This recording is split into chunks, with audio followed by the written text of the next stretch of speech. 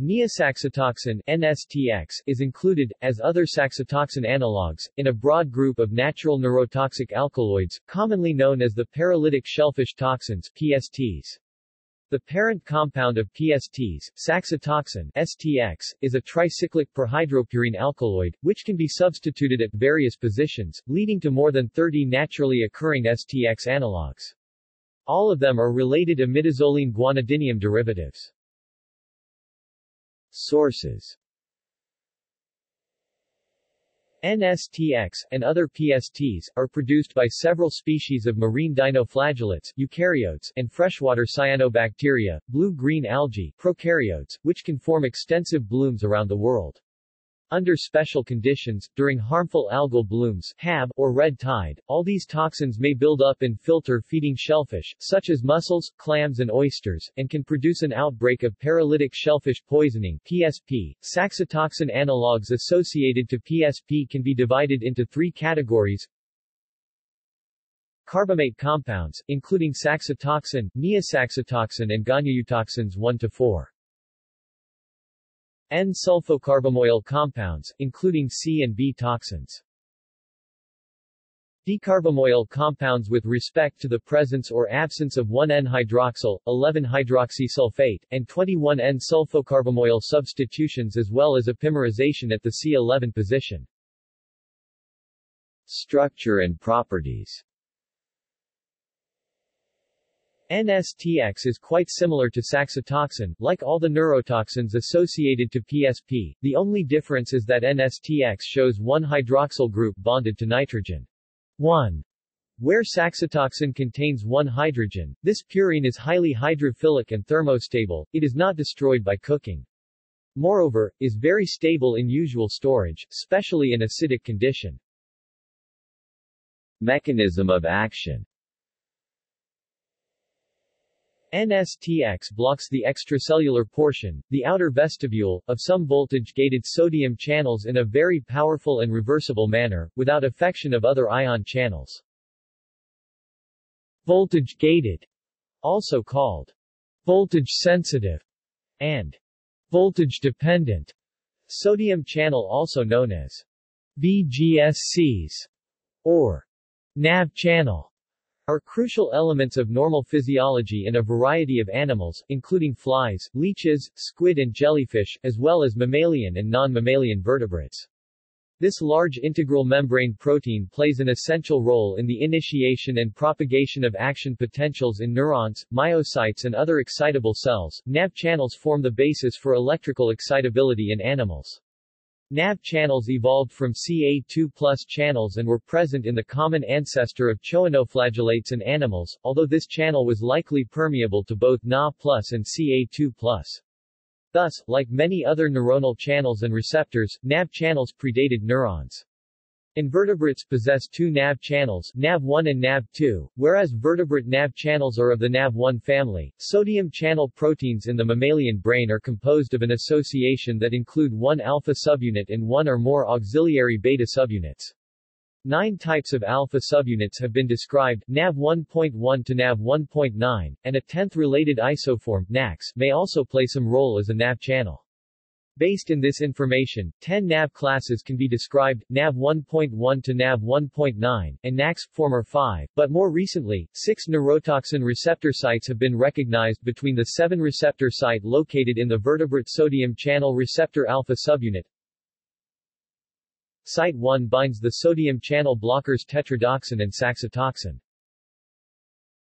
Site 2 binds lipid-soluble sodium channel activators such as veratridine. Site 3 binds alpha-scorpion and sea-anemone toxins, which slow sodium channel inactivation. Site 4 binds beta-scorpion toxins, which affect sodium channel activation. Site 5 binds the polyether ladder brevetoxins and ciguatoxin. Site 6 binds delta-conotoxin.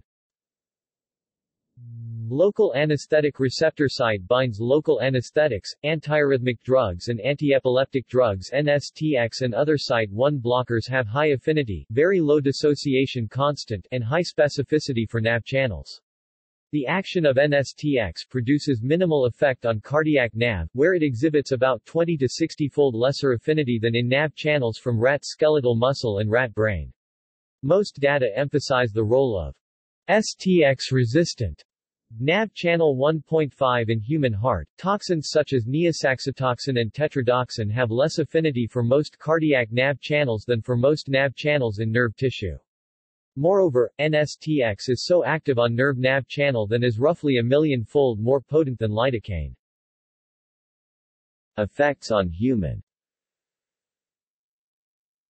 This mechanism of action can produce two well-known kinds of effects in human. Toxic effect, associated to plasmatic levels of NSTX.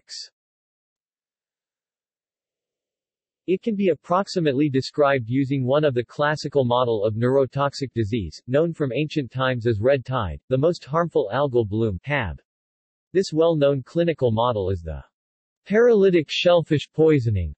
Of course, there are great differences between different algal blooms, because of the mix of species included in each HAB, usually related to environmental conditions, because of the levels and quality of PSTs produced in each HAB, that may be modulated by concurrent microorganism, and, last but not least, because of the specific properties of each kind of PST, for example, brevetoxins are lipid-soluble, hydrophobic polyether marine toxins. Their predominant effect is excitatory, blocked by tetrodotoxin, mediated by the enhancement of cellular Na plus influx, and bind to site 5 on NAV like ciguatoxin. Tetrodotoxin (TTX) toxicity is associated with marked and surprising cardiovascular effects, i.e., hypotension and bradycardia.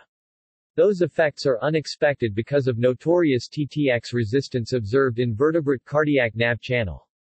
Moreover, this characteristic of the mammalian cardiac nav channel is attributed to the cardiac predominance of the TTX-resistant nav channel isoform NAV 1.5. On the contrary, as presumed on physiologic basis, NSTX produces just mild and transient cardiovascular abnormalities during experimental intoxication. There are no data on pure NSTX clinical toxicity. STX has two positive charges, in contrast to TTX's single charge and GTX 2/3, a naturally occurring STX congener with a net +1 charge. In view of their rather different structures, it is not surprising that STX and TTX bind in a different fashion to VGSCs. In fact, when Phe 385 near the selectivity filter of NAV 1.2 is mutated to CYs, the channel's affinity for TTX is reduced 3,000-fold, whereas that for STX is reduced only 340-fold. There are very limited data on the relative potency of different PSTs, and developing alternative methods to animal bioassays for marine toxin detection is an urgent need. In spite of its heterogeneous and poorly understood epidemiology, the clinical picture of PSP could be useful to anticipate clinical effects of systemic NSTX. In the most frequent and benign situation, the patient suffers just mild, short-lived paresthesias of the mouth or extremities. In moderate cases, perioral tingling progressing to numbness spreading to face and neck can be observed. In severe cases, patient can suffer apnea secondary to motor block, requiring mechanical ventilation. Usually, the victims of mild and severe acute intoxications eliminate the toxin in urine during the first 24 hours after ingestion, and improve to full recovery in the first day of intrahospital care, when vital support is provided in a timely manner. When outbreaks of PSP occur in remote locations, where medical assistance is limited, reported lethality is under 10% in adults, but can reach 50% in children younger than 6 years old. This difference could be secondary to dissimilar doses and composition of involved mixes of PSTs, delay in medical support, or some kind of susceptibility of children.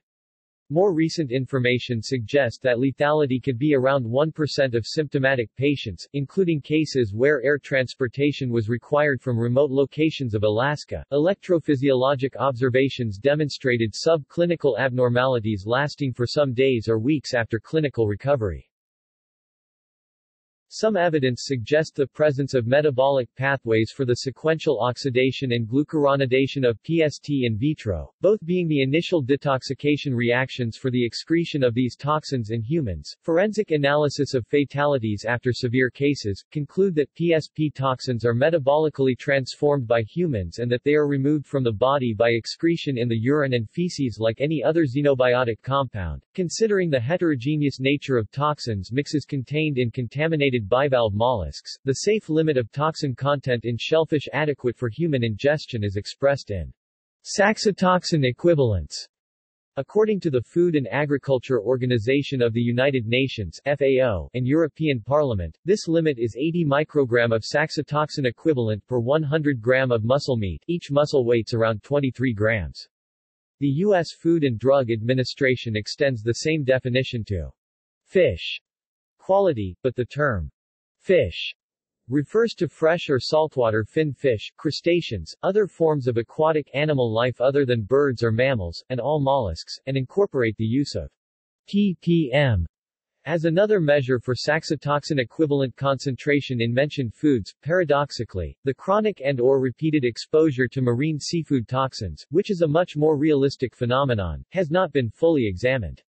One study in rats exposed to chronic 12 weeks NSTX administration demonstrated some reduction in water and food intake, and a mild degree of transient cholestasis, probably associated to fasting, without other abnormalities.